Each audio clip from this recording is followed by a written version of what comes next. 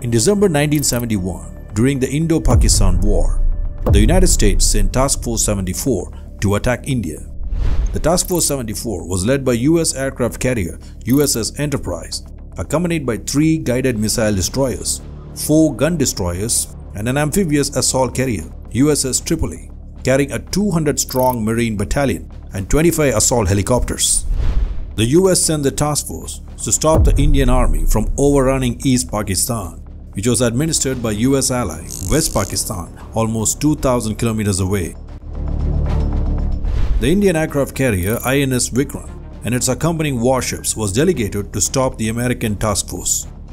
But the US task force abruptly turned back and fled when they detected Soviet nuclear submarines and destroyers in the area. If not for the Soviet Union, India would have fumbled. But today, the Indian military has the Brahmos missile, which can take out any aircraft carrier or task force. The Brahmos is the world's fastest cruise missile. Basically an anti-ship missile, it has been adapted to be used as a land-based and even an air-launched missile. The missile is unstoppable as it travels at supersonic speeds for its complete duration and can execute an evasive maneuver called the S maneuver to avoid close-in weapon systems and other defense mechanisms. But what is the S maneuver and what makes the Brahmos missile unstoppable?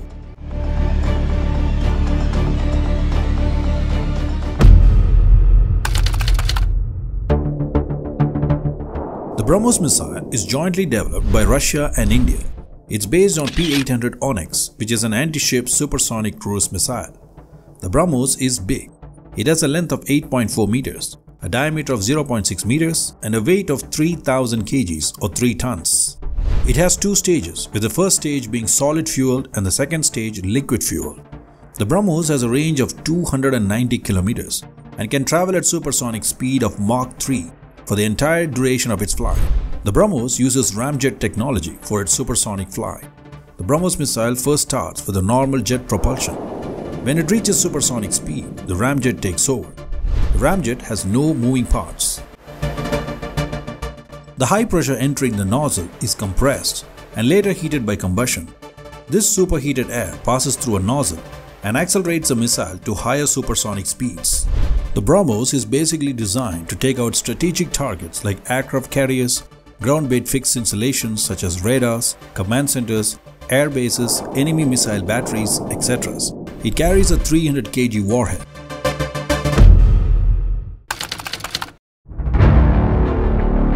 The Americans have developed advanced radar systems to detect any anti-ship missile from over 100 kilometers of distance. So any anti-ship missile detected can be taken out using air-to-air missiles fired from fighter jets or by missiles fired from the warships. If any anti-ship missile manages to evade all missile defenses, then there is still a last obstacle, the Close-in Weapon System or CIWS.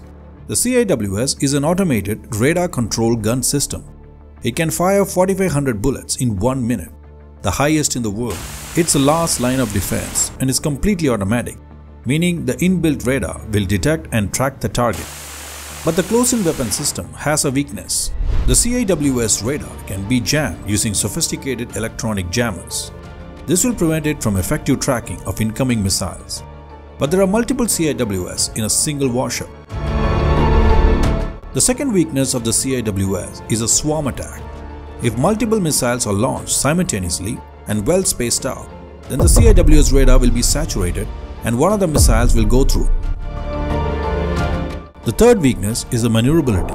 A low-flying missile traveling at supersonic speeds and is able to make abrupt maneuvers will bypass a CIWS defense system. So the Russians developed anti-ship cruise missiles exactly to cater to the weakness of the defense systems of the Western warships. That was the Brahmos.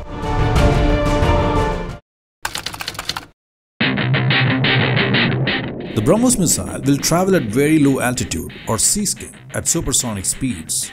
Due to the curvature of the Earth, the ship will not be able to detect the low-flying supersonic missile. Only an AWAC flying in air can detect such a missile in advance. The warship by itself can detect the missile only at a 30 km distance, giving the ship only a 30-second window to respond. The warship will now engage the close-in weapon systems to stop the missile. Now the Brahmos missile, using its thrusters, will execute an evasive maneuver called the S maneuver, as shown in the animation. which will give very little reactive time for the CIWS bullets to hit the supersonic missile.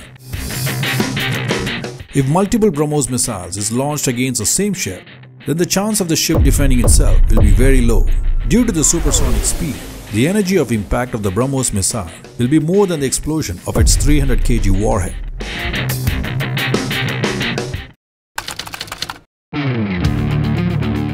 The Brahmos missile is able to maneuver at high speeds using thrust vectoring. Thrust vectoring nozzle is a key component. It's a nozzle that can be adjusted to deflect the exhaust flow of the missile's engines. It can move in different directions, allowing the missile to maneuver in flight. Pitch control is achieved by moving the nozzle up and down, helping the missile change its vertical trajectory. Yaw control is achieved by moving the nozzle left and right, allowing for changes in horizontal direction. This thrust vectoring at high speeds helps the Brahmos to make the S maneuver. The combination of its supersonic speed, sea skimming ability and the S maneuver makes the Brahmos unstoppable. If you like this video, please subscribe for more. Thanks for watching.